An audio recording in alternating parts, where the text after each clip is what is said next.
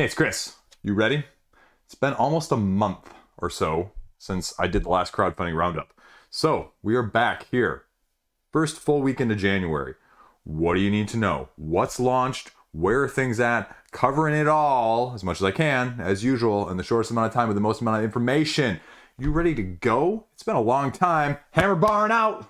Let's do this. So we'll start with the biggest one first.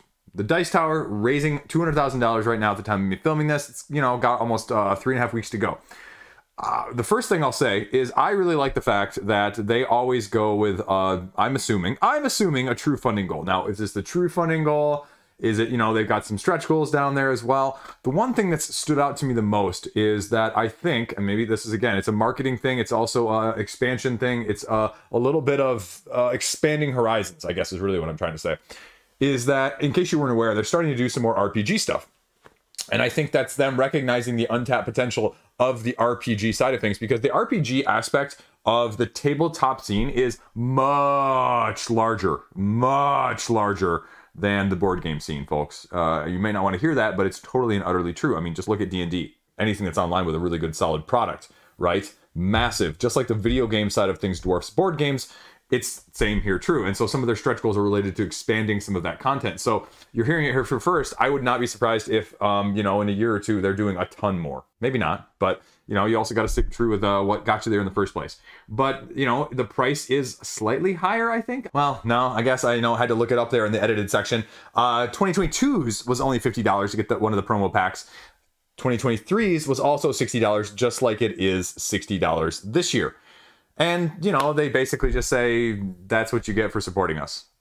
$5 a month, over 12 months. There you go. I'm not going to say value-wise, good, bad, or the other, right?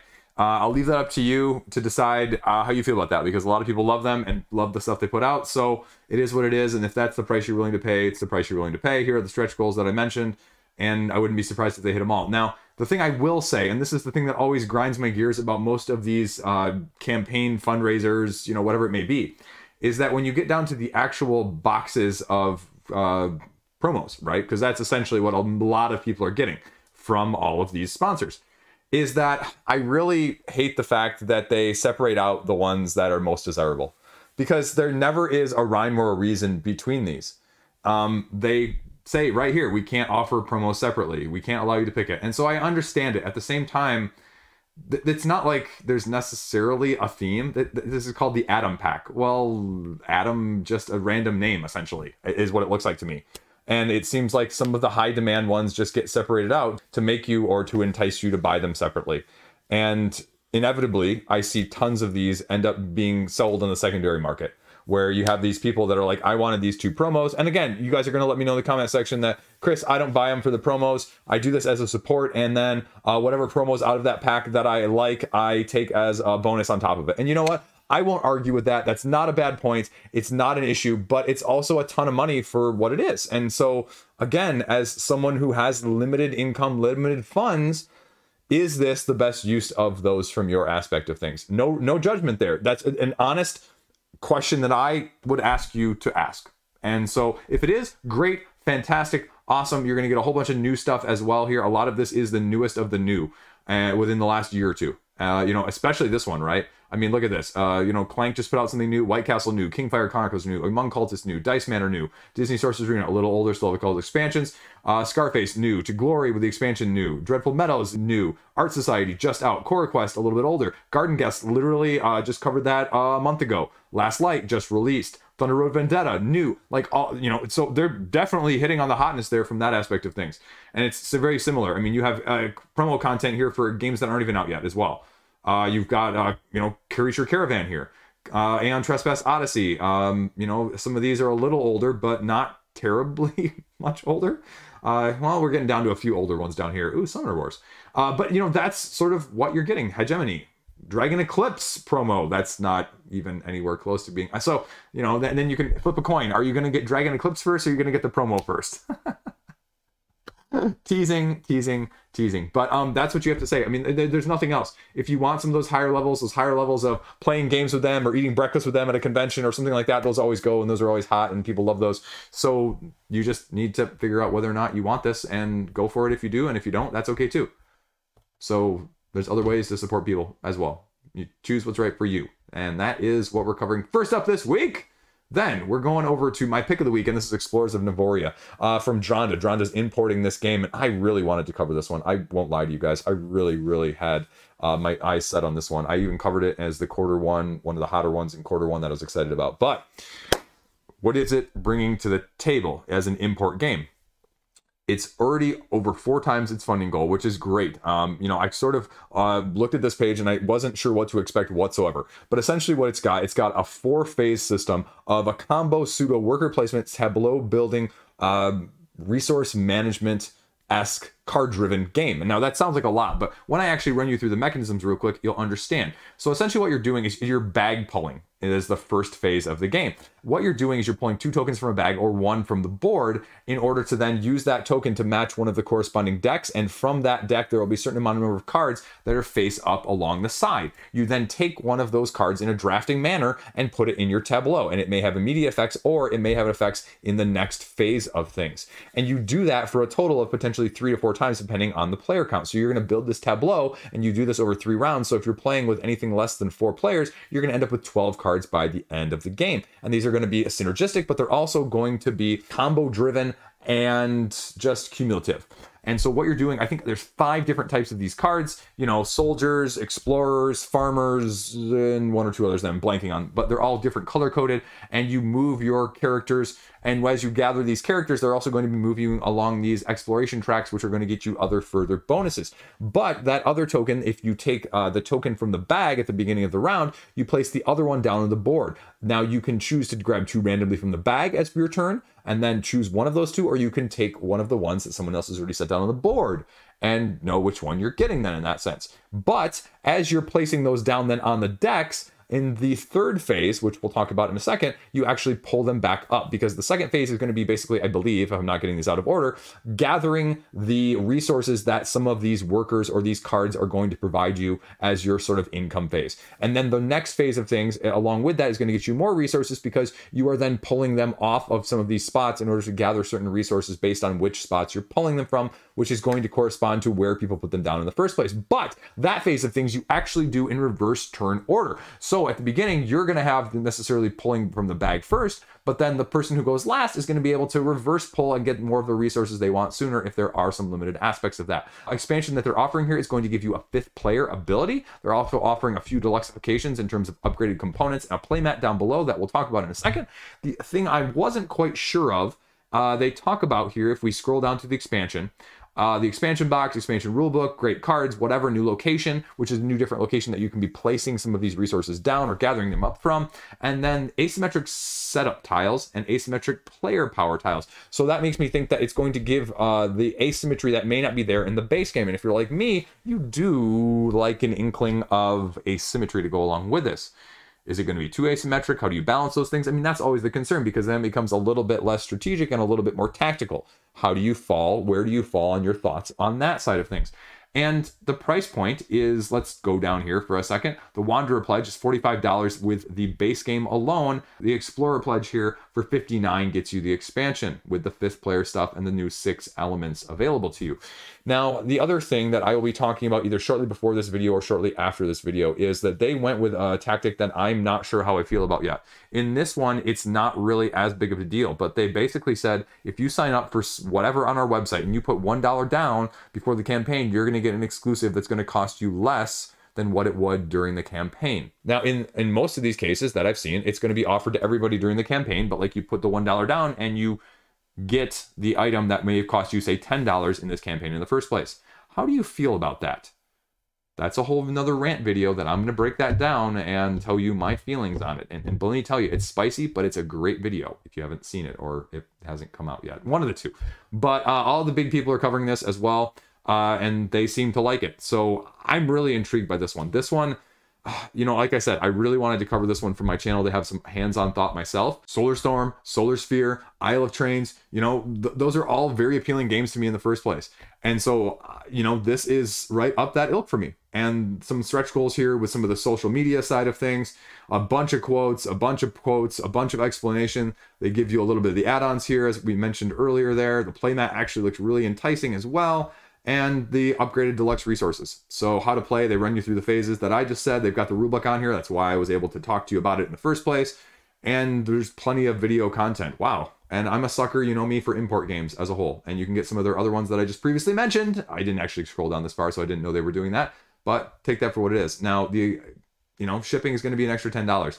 This is going to be small indie publisher getting an import game that you're not going to get elsewhere. I don't know if this one would come to retail. I don't.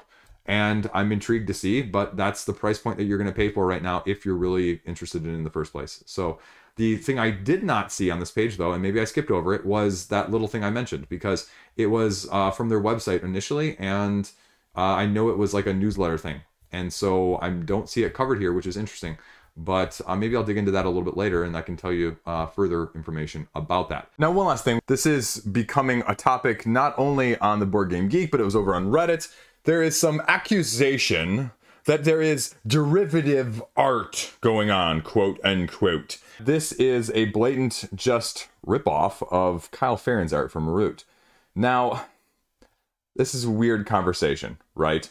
Because from an IP standpoint, several lawyers have weighed in, not me, I'm just reporting the news, folks, that you can't really intellectually copyright art. Isn't that the whole AI thing? But anyway, I digress. The issue being, it's very similar. It's mimicking it to ride its coattails, essentially, right? Well, I mean, if the game doesn't hold up, who cares what it looks like at the same time? And if you're someone that's going to fall for imitation art, well, bad news for you there. But there are also comments on the forum section. Here are the images, the layers of these images, to show you that this is still unique art. I don't know if people are white knighting this or if it's really a big deal. I mean, this is outside of my jurisdiction. However, the one thing I didn't see yet at this point, at least, right, is, anyone from Leader or Kyle Farron saying anything as well. There's also the opposite end of the spectrum saying imitation is the sincerest form of flattery. I don't know where it falls in the spectrum of everything from this is the most worst awful thing I've ever seen in a board game, people shouting it in the forum sections, versus saying, hey, it's no big deal, copy, imitation, flattery as well. How big of a deal is it to you if art is similar between games, if you get inspiration from one, right? Because we've seen it with mechanisms all the time. Kingdom Death Monster, Aeon Trespass Odyssey. From a mechanistic standpoint, how many clones of Dominion and Magic the Gathering are there out there? So from that aspect, I don't really know what to make of this, but people are making it an issue, I guess. Now, next up, we're going to go with the last Lighthouse. And they sent out an email. I'm actually on their reviewer email that they send out before these campaigns to say, hey, do you want to cover this? Either the retail ones or the crowdfunding ones. And I saw this one, and this intrigued me very much so.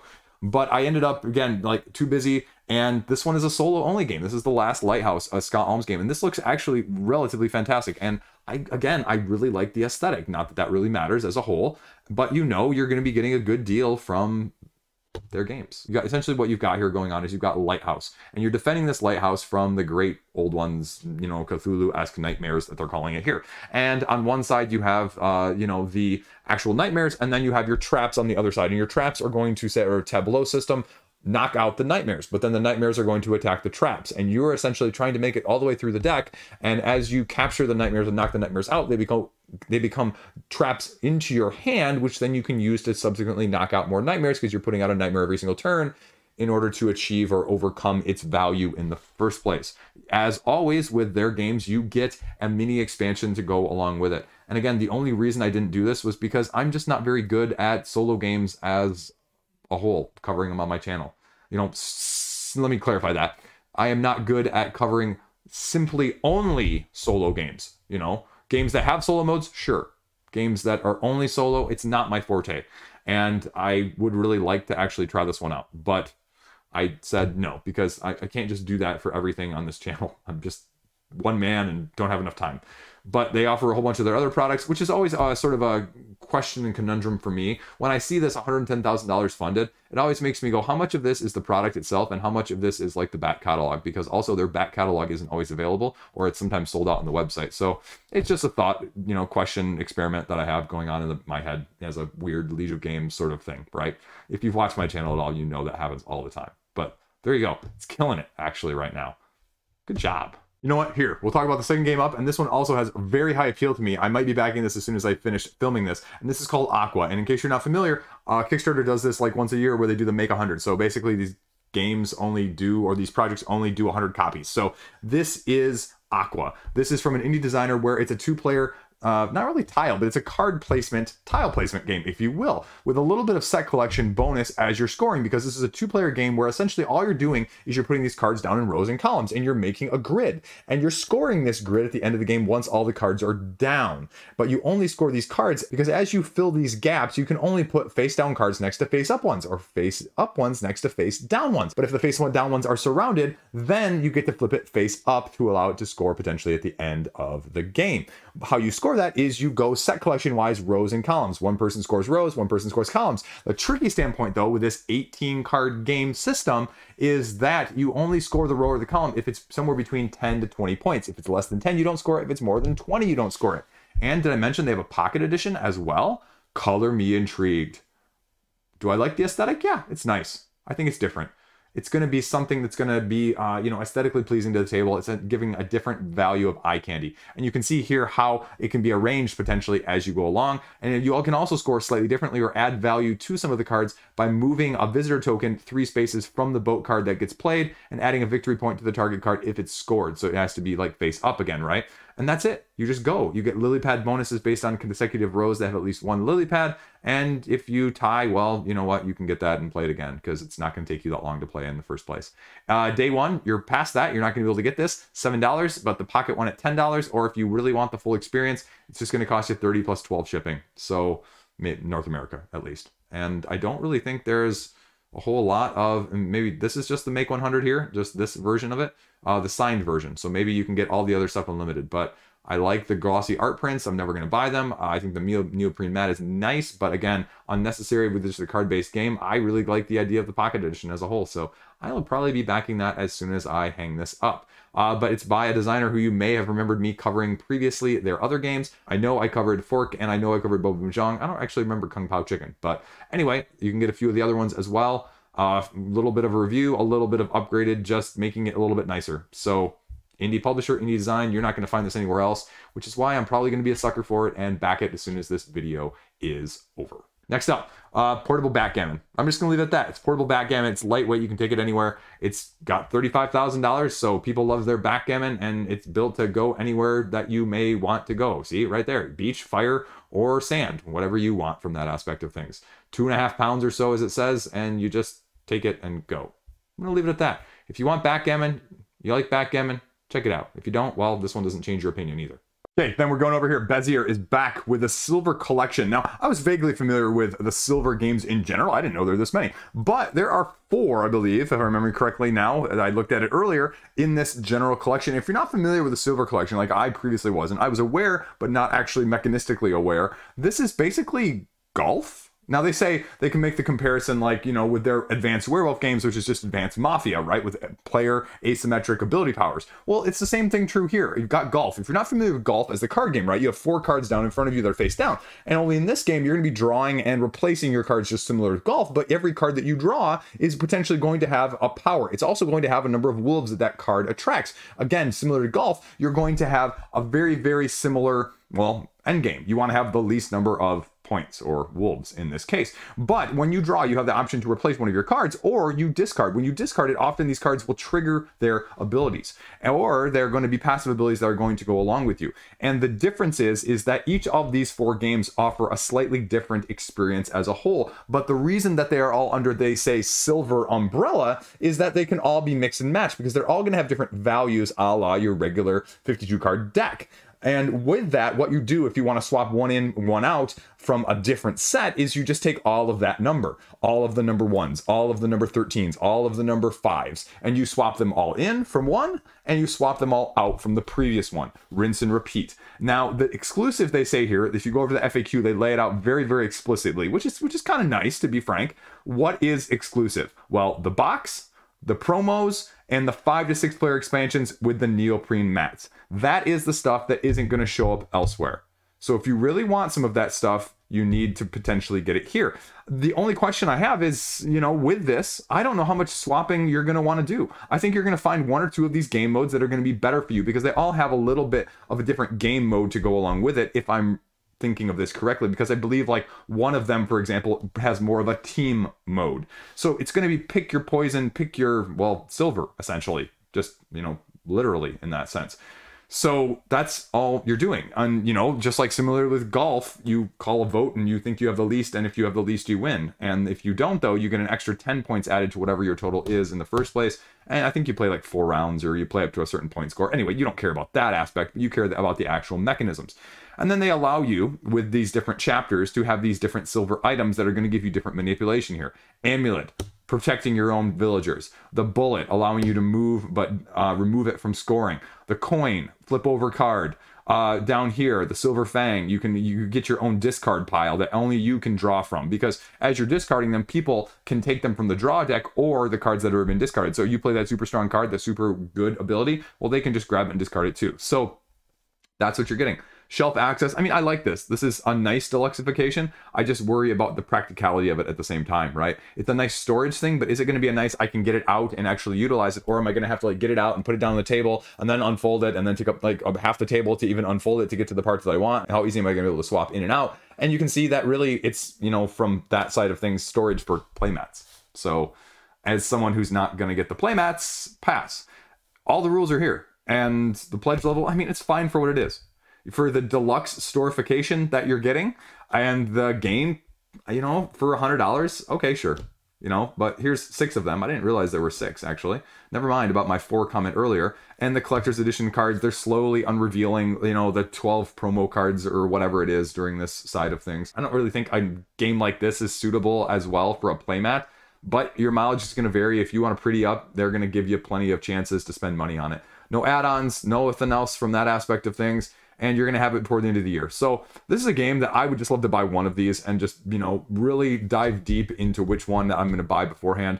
So I'd love to like head-to-head compare these all when they come out and when I could look at them from that aspect of things. But right now, this is too much of a gamble for me to say, okay, how many of these am I actually going to like and which one is it going to be? Because this is one that I just don't know. Like, this is one where I look at the rules and I understand them, but the dynamic of how I'm actually going to play and which ones I'm actually going to like and which ones I'm going to want to swap in and out, that's my concern. It's like Marvel United expansions, if you will, right? Like, ideally, I like some of those characters. Do I actually like the mechanics when I play them? Not sure. That's why we're talking about it, though. And it's doing really well, actually, all things considered for a light card game. You know, 92,000 is very respectable. Next up, Omertà, the 5 families. This is an area control based on the mafioso, if you will, and this is bringing us a big 4-phase situation where you're doing area control, bribing, respect, honor, all of those things. Now, 72-hour early bird is going to be over by the time you're watching this. Gets you a little mini expansion. The core pledge level is going to be $50 in this game, but then the deluxified version with a bunch of plastic, colored plastic, mind you, not just gray, is going to cost you, what is it, like 99 if I'm remembering correctly? 95. Okay. So essentially this goes through 4 different phases where you're going to be slowly gathering your resources, buying influence, bribing, even going into cahoots and increasing your alliance with other people, but also then buying your members in power and trying to control the different areas. But you're going to be doing it in, you know, a little bit of a different manner. I'm not sure I quite get some of the alliance stuff. Now, the tricky part is you can be anywhere along a spectrum of alliance with people. Like, you can be allies, you can be friendly, you can be neutral, or you can be hostile, or you can be at war. And so depending on how you do that, you're going to have different opportunities, I think, to have different effects. And they say each round of this game is essentially 2 centuries worth of time. 2 centuries, I'm leaving that in there. It is essentially 2 decades worth of time of the evolution in real life in that sense of what happened, the inventions, as you can see here, the Remington, the Gatling gun, so things that are going to allow you to have more interaction on the board, not only just battling, but just innovation-wise as well, with being a better Mafia, right? So that's kind of the gist of it. You're really going to have to read the rulebook. It's not a huge rulebook, but it's 25 pages or so, and it's really more detailed than I can go into from the 4 phases here. You see the plastic that I mentioned, and then it's the exclusive stuff. A little bit of upgrades right there. Again, the nice thing this week is all the rule books are on the pages. There's a little bit of content down here as we go, the how to plays, the little videos, the little shipping. But you're really probably going to be best off reading this rule book because, again, as a not huge area control person, I'm not sure this is necessarily doing distinctly different stuff, and that's not a bad thing, right? I'm not going to call it derivative. Oh, God, that term this week. So it's just different. Do you like this theme? Are you liking some of the bribing, some of the bidding that this has? For example, in one of the phases, you have to bid to get the police or the media's influence. And so if you're the highest bid, you pay all your money and you get like the bonus that goes along with it. If you're the lowest bid, you get negative of whatever it is, like respect, right? But if you're in the middle, you just lose half of your bid. And if you're the lowest, you lose that respect, but you keep all your money. So maybe you buy more troops later on. So that's the dynamic that you're dealing with. And as you're trying to get these victory points over certain conditions and certain quests and, you know, fighting and all of those aspects, right? If you have like -5 respect, I think what it is, or honor, I forget which attribute it is that will affect things. But like if you're at that value, you can't win until you get to at least -4. So like you can't just totally tank a stat in that sense. But I mean, it's reasonable, I guess, for a plastified area control game price-wise.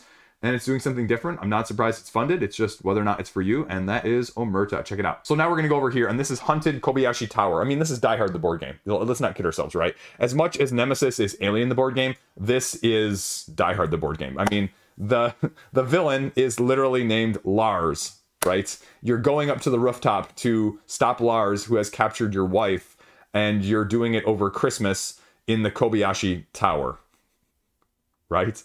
Right. So it's a solo game, though, and that's the big thing that you need to know. It's a solo push your luck, card driven, a little bit of die rolling with some mitigation. And they say one of the new things with this is more mitigation than the previous Hunted series. Essentially what you're doing is you're laying out these cards, and you have to use these cards as they have iconography on them in order to activate other cards. So you have to discard a certain number of cards or a certain number of icons from cards that are out there in the display in order to activate other cards. And how you choose to do so may allow you to move, it may allow you to gather items, it may allow you to travel to further places within the tower itself, and you're going to have to go through enough places. But these cards are also going to have bells on them, and you are forced to go into fights with terrorists depending on if there are 2 terrorists out there, or if there's 1 terrorist and 2 bells on the total amount of cards, and you are forced to go do that. And you only have a limited number of time counters that are going to be out there, because you have these event cards that are going to be splayed out. As you go and burn through time, whether it's reloading, fighting, taking actions, resting, which allows you to kind of clear the board, you know, hiding, if you will, is what it is. You have to lose time. And as you lose more time, I think you have 20 time total, you slowly reveal every 4 times one of these event cards. And if you get down to the bottom event card, you take the last one off, well, then you lose. I mean, time's up, right? And as the event cards go, then things are going to trigger, and you're going to have to deal with that. 19 locations, but you only go through 12 of them. And the bottom 3 are going to have special events or special things to go along with it, because you take the bottom 3 and do something special with it in terms of the shuffling, you know, from that aspect, like several other games we've seen. And there are 19 total from that. So you're not using all of them. And again, just like with the event cards, you're only using, I believe, 3, 4 of them each time, plus the game over card, which is always at the bottom. So I like the artwork. The theme is cool. I mean, it's Die Hard, folks. I mean, you don't like Die Hard and you're not a lover of Christmas. I don't know where I was going to go with that one. But again, essentially, like I said here, you're pulling out these cards. You use these cards with these icons on the sides in order to activate, right? Like these each have moves. This card down here on the left, the hallway requires 2 moves to activate it, to go there. So then you do that. Or you do it vice versa. Here's the losing time to clear the row. You make too much noise with those bells, though. Like I said, terrorist. Rulebook is there. Previews are there. If you want some previews, if you want some solo stuff, this is your game this week as a whole. So, yeah, I don't know. That's about it. That's all you need to know right now. And that's what we've got going on. Now we're going, last up, we're going from Game Found. Well, we're going from Kickstarter to Game Found to Backer Kit. Because Backer Kit's got Monty Python and the Holy Grail. Did you know this was going to be a board game? I found out about it like a couple weeks ago, and there was no info on the Board Game Geek page, but the designers were chirping in and giving some details, so it was kind of nice. But there was concern, like, is this an IP that's actually going to have a good mechanic, or is it just going to be sort of reskinning of something else? And at 144,000, I'd say people like what they're seeing so far. And you don't need to worry about the 48-hour thing because you don't care about the bling, right? The bling or the cling in this case. So what you've got going on is you've got essentially a 2 to 5 player game where you're going to be utilizing these cards in a slightly different, slightly familiar manner, in more of almost like a pandemic-esque style, but as a competitive game. And what you're doing here is you get 4 actions on your turn. And essentially, so the 3 actions you're going to take here are draw, move, and quest. And what that means, though, in this cooperative game is you're just moving around, doing quests, and then eventually earning enough victory points in order to win. You can have up to 12 cards in your hand. And so as you're going around, you're moving from place to place because these cards that you're going to be drawing are going to have not only numbers on them that are going to be utilizable in the next phase of things, but they're going to have locations on them saying you need to quest in this particular area. So you have to move from point A to point B to point C. And this is your pandemic-esque, right? Like you have 4 actions per turn, so you get 4 opportunities to do this. But how you divide those up is completely up to you in this competitive game, because what happens is if you go to a quest, say, and there's a little GIF down here, you essentially have this quest that you play. And then from that, you have to use the rest of your cards, not only to use the numbers that blackjack essentially is style of mechanism. In this case, in this example, you can see that there's a 15 in the middle. So you play cards to get closest, but under 15. But you're going to have abilities on these individual cards, whichever one's on the top, essentially, to mitigate or to affect the other people. And this is the tricky point, right? Like you play your cards and then everyone else gets cards from the deck, and then a certain number, I think it's like 5, and then they get to choose together which ones they play to try and stop you, because they are trying to stop you from achieving the quest in order for you to get the victory points. And if they succeed, well, they just succeed. And if you succeed, well, then you get the victory points. And then there's also going to be certain cards that are going to happen or going to be along the way, like relics that are sort of Trump-ish cards that you may want to use if you battle someone else, if you're in the same location. And again, it's sort of more like a war mechanism then, if in that case, where you essentially just take one card, flip it face down, and then flip it face up to see who has the higher card. But it's a little bit paper, scissors, rock as well from a war standpoint, because I think it's like 1 through 5s are the numbers on these cards. And so based on that, it's, you know, obviously higher number wins. But relics beat anything. The shrubbery relic beats any relic. But if you play a 5, a 1 actually beats a 5. Make sense? So a little bit of Trump situation going on there, but a little bit paper, scissors, rock as well. You're going to be fighting the Black Knight along the way, and he's going to give you bonuses to potentially keep with you as you go along. And then you can also, as with the movie, keeping thematically incorporated games afloat here, you are doing catapulting cows, because you can actually fire them to stop your opponents on their quests. And that is probably the best thing about this game right now for me as a whole. Flicking freaking cows. Cow meeples are flying through the air. If you've never seen this movie, it's worth a see. You either love it or hate it. That's the game. Now, I like this because don't click on download the rulebook. Click on this link, because if you click on this link, it brings you to the Google. But if you click on this link, it actually brings you to the rulebook. Sorry, I just had to show that off. Shipping is going to be great if you are in America. Everywhere else, well, I'm sorry. I'm sorry. That's all I can say right now. So that's what it is. And there's going to be some extras, but there's nothing out there yet at the time of me filming this. So we'll see what that is. I mean, flicking cows is just kind of cool. Now, whether or not the price point is right for you, and again, I hate this about BackerKit, right? Like, it doesn't even have it on the page. You have to click over here to get the pledge levels. So it's $50. It's not bad. It's not bad. Is it going to be better? It reminds me more of like Daybreak CMYKs, where I felt like I was probably going to be able to get it less at retail if it went to retail. But if it didn't go to retail, you know, then you're going to miss out on a little bit. How do you feel about that? That's what I get the feeling of this. So that is Monty Python and the Holy Grail. Next up, 5x5. Dice game, 14,000. It's got 5 hours to go. By the time you're watching, it's going to be done. It's a small indie game. It's $25. You don't even need dice. You can use your own dice, and they'll give you the print and play. But essentially what this is you've got actions and you've got objectives. And you're going to be refilling up your hand of 4 and 3 of them. I think it's 4 actions and 3 objectives on a turn-by-turn basis. You can play objectives anytime on your turn. But essentially what you do is you draw a die, you roll a die, essentially. And then you place the die on the board anywhere where it can go. And that's about it. Actions are going to be assorted to this, and then the sum or the, you know, numerical or the color has to be wherever, whatever, however you need to be.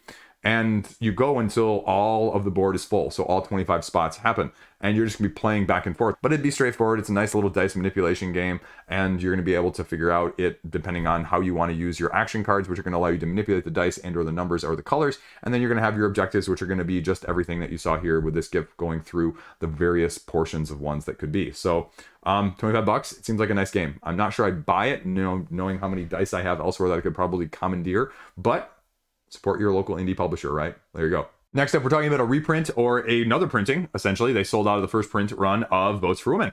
And this is a 2-player asymmetric head-to-head dueling in the style of like a Twilight Struggle, if you will. And they're, killing it, actually. $75,000. I mean, the page is bare minimum, but they're going off of their pedigree. And they're not changing anything up. I don't really think there's anything else to do with this. It's just going to be $75. Whoosh. Yeah, that's an indie game. We got the splatter pricing going on here, but I guess so. People seem to like it so far. I mean, it's got a card-driven gameplay where you're essentially going head-to-head, drawing cards, and then bidding for strategy cards and playing 6 cards on a round-by-round basis, trying to either get 36 states to ratify or 13 states to reject. And if you don't have either by the end of the game, then you go to the final scoring. That's about all I'm going to say in a nutshell. People seem to like it though overall. They've got some videos here from the various big name channels that you can pull from, and that's about all you need to know. Essentially, you can go over to Board Game Geek and get more info.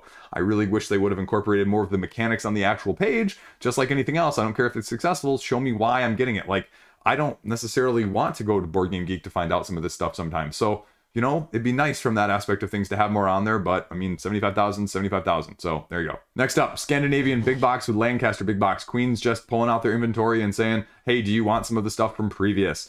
And just like always, I mean, they're funded. So we're going to get $20,000 here by the time it ends at least. And they're going with 2 of their big boxes. Scandinavian, which is what, the Helsinki game, I believe, if I'm remembering correctly, and the Copenhagen game. So I have Copenhagen. I'm not sure what I'm going to do with Copenhagen, but I've always felt like Helsinki was a better version of it, because you've got sort of the whole different polyomino situation going on there, as opposed to the Tetris type situation as a whole. So I just felt it like it was a step up. I actually have most of this stuff over here, and I just haven't played it in a long time. And the expansion stuff here, it just gives a lot more varied content if you look at the distribution of some of these colors on the polyominoes in the first place.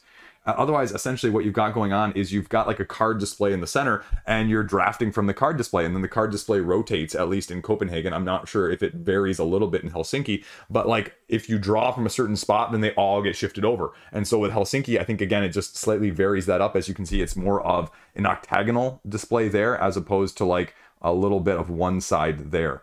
And that's about it. Do you want the big box of both of them? Again, I would argue that you probably don't need both of them. You're probably going to choose one and like one better than the other. Lancaster, I don't really know anything about Lancaster, to be frank with you guys. They're giving you your Marrakesh add-on with their more recent crowdfunding campaign of the Marrakesh expansion as well. So you can check it out, but if you really want a copy of Finish Line, they're going to throw it in for free. I'm just going to leave it at that.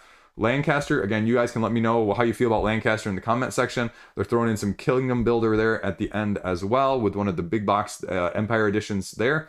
So that's about it. What is this actually costing, though? I didn't see that. $100 for both of those games.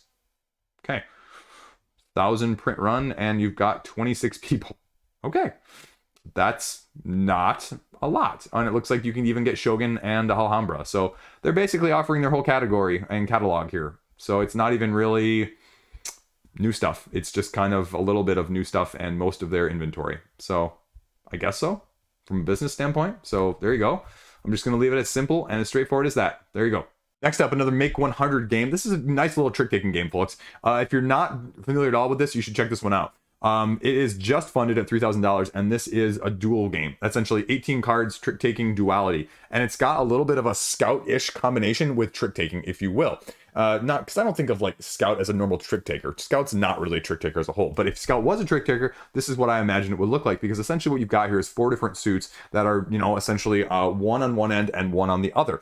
And you can not only have them flipped over to basically change the whole dynamic of what's going to be going on, but you can also flip your hand around, as you can do in Scout, to change what's available to you in the first place. And how you do that is over a trick by trick basis. You play your cards. You have to follow suit as normal trick layers. But the difference here is that if you do not have suit to follow, you can play anything else. And then it's determined by how many stars are actually on the card. stars may just be 1 or 2, and it may not correspond to the number that is actually there. And then you get to potentially score points off of that. Now, the tricky part is, if you are the person that does not win the trick, you get to choose somebody to flip their hand completely over. And to be clear, that includes yourself if you don't like your hand as a whole. That's it. That's all it's getting right there. Scoring over here is a little bit different. When all the cards have been played, you get your winnings. You win the last round, you earn the cube. The player with the most cards won earns the coin. Then a star for each number 5 won. And then when all 5 coins have been won, tally up the scores. So a little bit different there as a total. And that'd be my concern, is can you keep track of this while you're playing the suits? The suits winning is going to be the easy, but the dynamic is going to be a lot more complicated. And I think it's based off of this, not the actual card play in and of itself, which is kind of cute and clever in that aspect of things. So yeah, you want a travel version of it, you want an international version of it, you want some of the add-ons from their previous makes. I have no clue. I don't even know any of these. I don't remember covering any of these in the past. So check those out if you will. And that's about it from Zorua Games. Let's see. How many are actually available? Can you just get how many ever? I don't actually know what Make 100 means anymore, because it used to be literally just like 100, but now that's clearly not the case because 122 backers. Then last up this week, we'll talk about Arctic Ignited, another 2 to 4 player card-driven game, another small indie game that's funded. It's at $1,600. Ready at this point. It's going to take 30 minutes to play as this head-to-head strategic dominance of frozen tundra. So if we go over to the rulebook page really quickly here, the explanations on the actual page itself are not as crystal clear. Thankfully, I mean, the rulebook is literally 1 page here. And so essentially what it says is you're constructing the order deck, you're selecting the doctrine of 1 of 3 for all of these games, basically to add it to your order deck to become part of your 6-card lineup that's essentially going to be available to you. You're laying out your offensive and defensive capabilities with your units, and then you're doing your reinforcement deck, which includes other units that are going to be available to you. You have up to 3 additional cards that can be added in addition to that, and you're going to be slowly taking your actions on a turn-by-turn basis with the programming, I think, of up to 3 per turn. And it allows you to not only manipulate the cards, but also order the cards in the sequence that you want as you're moving them across, attacking them, and then trying to take over your opponent's base. But this is a lot of text. It's a wall of text. I won't read it to you, but that's what you need to know essentially. And that's why you're going to be looking at it. So it's a small indie publisher. It is only, what did I say, 12 euros right now at this point. And if you're interested in it, you can even get a 4-player edition, which is going to cost you 20. So if you're really interested in this one, go read the rules for yourself and try and get a sense of it. A little bit more obtuse than I was expecting, but you know what? This has the appeal, especially from the wargaming card manipulation side of things, so check it out. So there you go. That is the roundup this week, and new this year. You know, I always speculate at the end of the year. How many episodes of this have I done? How many games do I cover? You know, am I covering more games than other people? Does it really matter? No, but I'm kind of just curious, right? Like, so I'm going to keep track every week how many games I'm covering, and I'm going to do a running tally. I didn't even do it for this video yet, so it'll probably be in the comment section or flashing over me right now. So we'll kind of see where that goes and how you feel. And next week is actually probably the first big week of the year because there's a bunch of stuff launching. And so next week's will be much more spectacular, fireworks included. So we'll see what Conan as well as Spire's End have in store for us, along with the reprint for Among Cultists. And hopefully I will have my video out between now and then for Among Cultists. So stay tuned for that. I may or may not be combining it with another super popular social deduction-esque game. Maybe, maybe not. I haven't decided yet. So we'll figure that out after I finish this one. That's all I got. Stay classy. Have a great freaking day. You know what? I may or may not also do a video. You may or may not see a video from me very shortly coming out of my top 10 things I watched from this past year too. Not that anyone's going to watch that video, but you know what? I watched a lot of stuff. Video-wise, movie-wise, show-wise. And just let you know, it's going to be some subtitled stuff that you've never heard of, but there's some great stuff out there if you've never watched subtitled stuff. A lot better than some of the American or North American trash that I see elsewhere as well. But there is some good American and North American stuff too, so don't discount that. But globally, great stuff. Anyway, I'm done rambling about TVs and movies, shows at the end here. Have a great day. Stay classy. Hopefully your kids didn't have 3 snow days this week like mine did. Just got back from 2 weeks of vacation and 3 days of snow days. Like, I'm filming this Thursday night, finishing this up here. They've already canceled school for Friday because there's a big storm coming in sometime in the middle of the day tomorrow. And which is a problem because you can't bus kids home in the middle of the day and something like that. So I understand. At the same time, the last time that this happened, it kind of poofed out and didn't really do what they said it was going to do. So we'll see. Anyway, I'm off though, so I'm going to be cooped up in the house with all 3 of them. Hopefully, they'll just be playing outside in the snow the whole day. Ha ha! Winner, winner, chicken dinner. Have a great freaking day. Love you guys. Over 9,000! Couldn't help myself. Peace out.